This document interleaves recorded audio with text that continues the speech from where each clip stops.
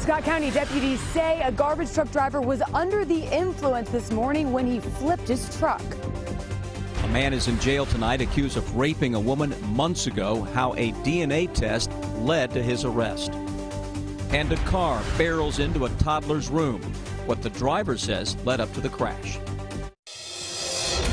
Tracking, alerting, protecting. This is WKYT News at 4:30. Good afternoon. Neighbors say his behavior was bizarre. Tonight, police in Scott County are investigating after the driver of a sanitation truck lost control of that truck and it crashed. It happened in the Mallard Point subdivision north of Georgetown. Police say the man was under the influence. Jordan Blinds has reaction from neighbors who watched the incident unfold. It's our top story at 4:30. Driving under the influence with a blood alcohol level 3 times the legal limit. That's what investigators say Johnny Gentry is guilty of after he flipped the garbage truck he was driving early this morning. This cell phone video was taken by a neighbor who lives on Wood Duck Lane, where the incident occurred just after 7 this morning. The video shows a man who police identify as Johnny Gentry climbing out of the garbage truck he was driving when it flipped. Deputies say Gentry had been on his route for 2 hours when the incident occurred. After evaluating the scene, deputies concluded that the driver overcorrected after hitting a retaining wall, which shifted the weight of his load. That momentum causing the truck to flip onto its side in someone's front yard. Upon deputies' arrival on scene, they detected a strong odor of alcoholic beverage coming from his person. He was still in the truck. The Scott County Fire Department had to help remove him from the truck. So fortunately, he was not injured severely, but they could detect a strong odor of alcoholic beverage coming from his person. Gentry is currently being held here at the Scott County Detention Center with a $2,000 bond. In Scott County, Jordan Blinds, WKYT. We reached out to the waste collection company where Johnny Gentry was employed, but they did not wish to comment on the incident. A Lexington man is in jail tonight charged with rape and knowingly abusing an adult. According to court records, police say in February of last year, 59-year-old James Weathers raped a woman who has an intellectual disability. That woman later had a child. Police say they ran DNA tests on the baby, and the results show that Weathers was the father. We're tracking a crime alert in northern Kentucky. Some police agencies there and in Ohio say they're looking for a man accused of robbing several banks. Police in Erlanger, Kentucky say the man has not been to their city yet, but it appears that the man is heading south. Officers tell us that the man hands the bank teller a note. He's believed to be driving a dark red Honda Civic. A Louisville family is repairing their home this afternoon after a car slammed into it. Police say the car smashed through the home on the outer loop and into a two-year-old's bedroom. The parents say they were in that room just moments before the crash. I was in the shower. All I heard was a big loud crash. I jumped out, and that's when my husband was like, there's a car in the house, which he actually seen it coming over the ditch line, and he ran to that room before it happened to make sure he wasn't in there. Well, the homeowners say the driver told them that she was on her way to get her tire replaced. The woman was not seriously injured. Police say she's not facing any charges. The family will be staying with relatives until the home can be repaired. The family says they're expecting a baby in September, and they were preparing to make that room a nursery. Well, the weather has been strange to say the least the last few months, and June is starting out like that too. Temperatures have been cool, even cold, and we've been well below normal the past couple of days. Yeah, and now some muggy weather is coming, and it won't change much. Meteorologist Jim Caldwell is tracking some wet weather maybe for us? Yeah, it's all wet because you got the muggy factor in the air. You just walk outside and you can feel it. It's almost the air you can wear. And then we have showers and thunderstorms that will also be rolling into the area. We're tracking some across extreme southeastern Kentucky.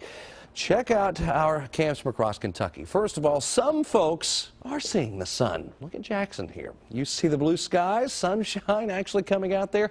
That pushed their temperature into the low 70s. Everywhere else we've highlighted here in this 4-panel graphic, cloud cover. Temperatures still in the 60s. Here in Lexington, we're only at 65 degrees. We got up to 66, though, during the 3 o'clock hour.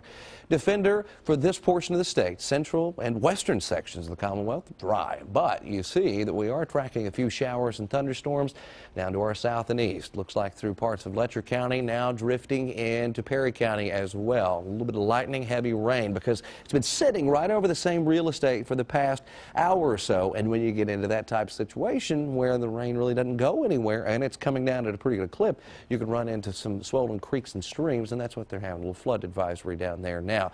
The flow of these showers and storms coming in from our southeast, headed toward the northwest. Very odd setup, but we've got an area of low pressure spinning down there, and it will continue to deliver that moisture into our area from that direction, not only for the rest of the evening, but even into the day tomorrow. I will track it out of here because it's leaving eventually, coming up for you in just a few minutes.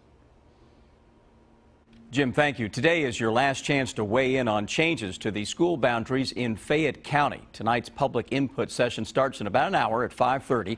The school board will then vote on the new boundaries. A special committee worked for more than a year to develop new boundaries in anticipation of 3 new schools in Lexington. The redistricting proposal could affect 5,000 students. Democratic House Speaker Greg Stumbo says the Mountain Parkway should be extended all the way to West Virginia. Stumbo says Kentucky and West Virginia share a vibrant workforce, and a highway connecting the areas would unlock the region's potential. Kentucky lawmakers have approved a 10-year, $753 million project to widen a 46-mile stretch of the parkway that, when finished, would create a 400-mile stretch of 4-lane highway all the way from Paducah to Pikeville. One lucky ticket holder is waking up millions of dollars richer. A winning Mega Millions ticket was sold in Illinois. The jackpot, $260 million. There's good news for someone in Kentucky as well. A $1 million winner was sold here in Powell County. Lottery officials say PJ's Food Mart on East College Avenue in Stanton sold that ticket. If you would like to check your ticket, here are those winning numbers from last night: 2, 9, 11, 22, and 23. The mega ball is 12. A House committee is looking into the increasing threat of violent terrorist attacks in the U.S. Lawmakers claim the attack on a Prophet Muhammad drawing contest is proof that terrorism has gone viral. Craig Boswell has a story now from Washington. ISIS uses a slick social media campaign to recruit new members, and lawmakers are concerned the U.S. is not doing enough to respond. We are no longer hunting terrorists living in caves. We are facing an enemy whose messages and calls to violence are posted and promoted in real time over the internet. The terror attack last month in Garland, Texas, drew greater attention to the threat from ISIS in America. The Obama administration says Elton Simpson and Nadir Sufi acted on their own. But after the incident, a suspected ISIS member quickly posted more attacks are coming, with 71 so-called trained soldiers in 15 states.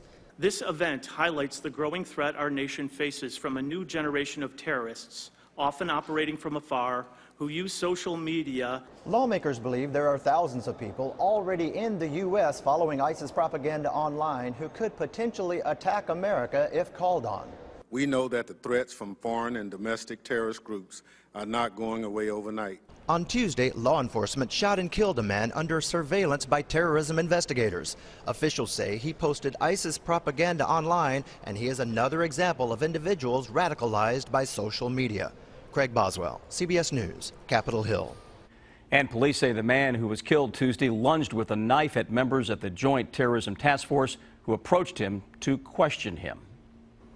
A Game of Thrones star is taking on a completely different role for a new movie. Later on WKYT News at 4, we'll have a sneak peek at Kit Harington's new movie. Tracking cloud cover and a few showers and storms out there, but we'll also be tracking some warmer temperatures as we head over the next few days. I'll take a closer look at all of this coming up.